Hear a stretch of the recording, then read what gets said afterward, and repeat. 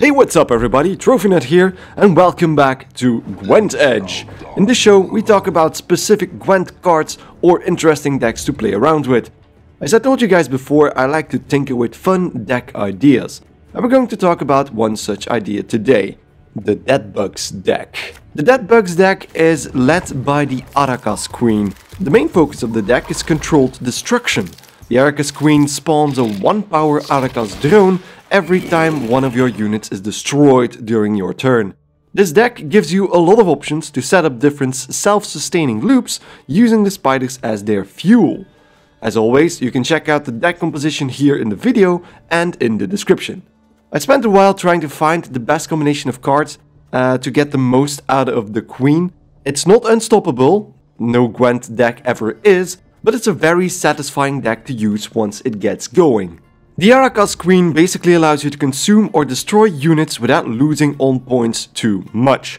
Every consume adds a point to your side because you get a 1-power Arachas drone in return without any other cards that need to be set up. The other key principle that this deck is based around is mass damage, spreading damage out to all units on the field by the end of the round to capitalize on your full board. To get this deck going, however, you need two things. 1.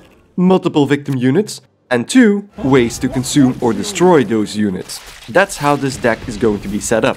Because of these basic principles, a lot of the cards in this deck are optional, but let's go over the more interesting cards and how they work in this deck. Let's start with the basics, the sacrificial units. The first turns are usually spent adding multiple units to your board, more quantity over quality. Nekkers and Archespores are good starters that also limit the risks of quickly losing your more powerful units.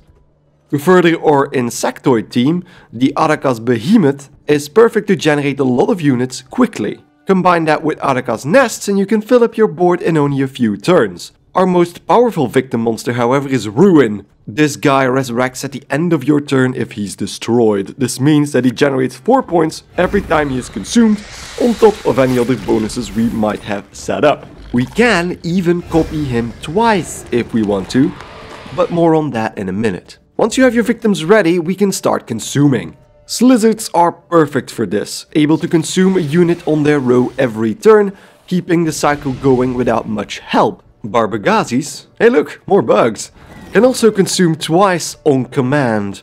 Our biggest bug of the deck is also the most useful in this regard.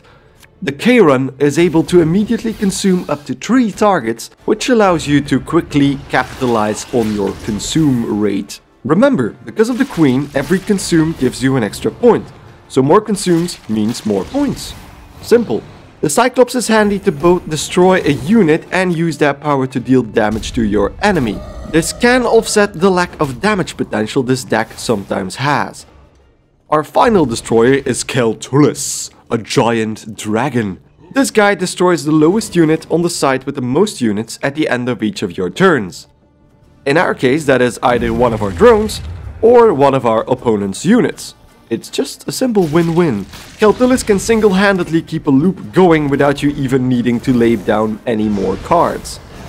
Just make sure you don't use Keltulis when there are no other units on the field, because you will learn the hard way that he will destroy himself once your turn is over.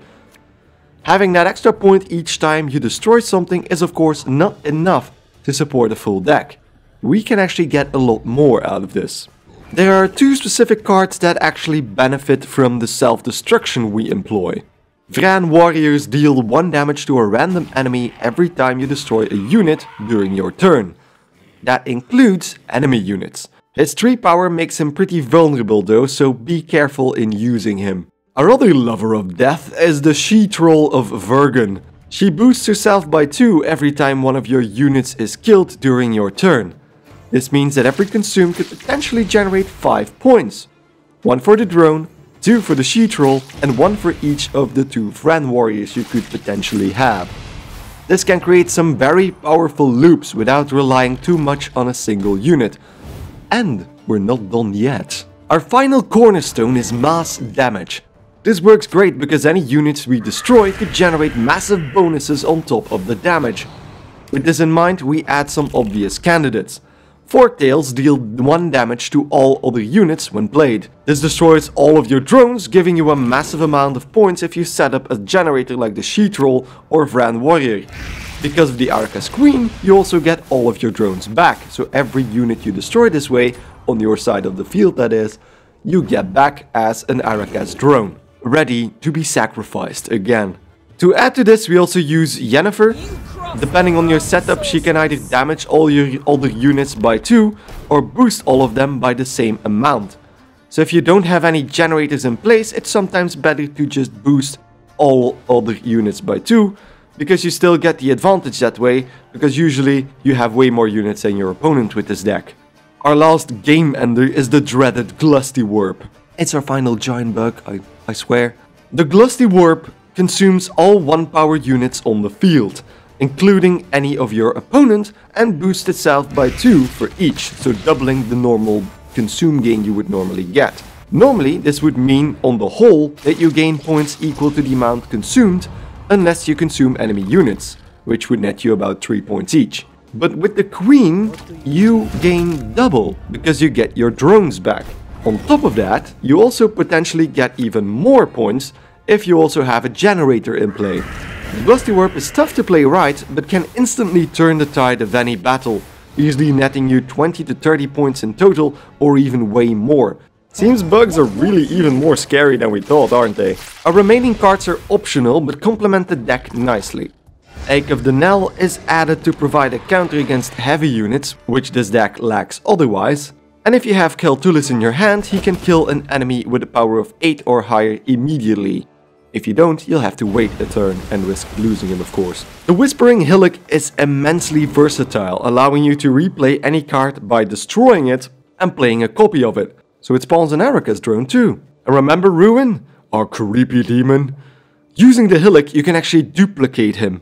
The original one will resurrect after your turn ends, while the copy you've created also lives on. Remember I said we could actually copy him twice? Well, that's where our next card comes in, Caranthir Ar-Feiniel. This Wild Hunt sorcerer spawns a 1-power copy of any unit from your hand, so you can choose that.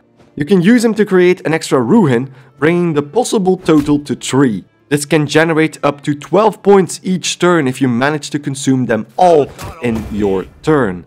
Caranthir can also be used to duplicate Kayran or Keltulis. Just remember he spawns the copy instead of playing it, so you can't duplicate deploy abilities like you can with the Hillock. So you can't replay, for example, the Arachas Behemoth to spawn more drones, because that just won't trigger. And that's it!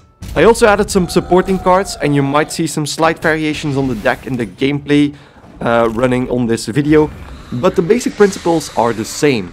Set up a lot of smaller units, knock them down over and over, and finish up with massive board damage. To finish up, I quickly want to talk about the weaknesses of this deck. Everything in Gwent can be countered, and this deck is no exception. This deck can mainly be countered by decks that can do a lot of 1 damage attacks, like Northern Realms, Skellige Crack decks, so the Croc on Crate decks, or any decks that use the Mastercrafted Spear, because they can take out your drones. When this happens, you can still play around this by using Ruehin and some of the more direct attacks in the deck, like the Cyclops, or even by just, if you're working against the Mastercrafted Spear, taking it out with an Artifact Destroyer, which is not in this deck, but you can easily add Nitral and a Bomb Heaver, for example. The other major counter is the Usurper Nilfgaard leader, since he disables your own leader, cutting you off from your Arachas drone supply, sadly. It's a very hard counter, so there's not much you can do about that, because it basically removes the use of our massive damage dealers as well, since you won't get your drones back when you get destroyed units when using it. But you can again use a more direct approach to deal with this, using Ruehin or direct attacks with the Cyclops and stuff like that. To conclude, the Deadbugs deck is powerful, but most importantly a joy to play around with. It might not win you every match, but at least it's not as boring as those silly Usurper decks that drain the fun out of your tactics. What do you guys think about this deck? Any suggestions to improve upon it? Please leave a comment down below and we can chat about it there. So thanks enormously for watching, and I hope to see you guys in the next episode of GwentEdge. Goodbye!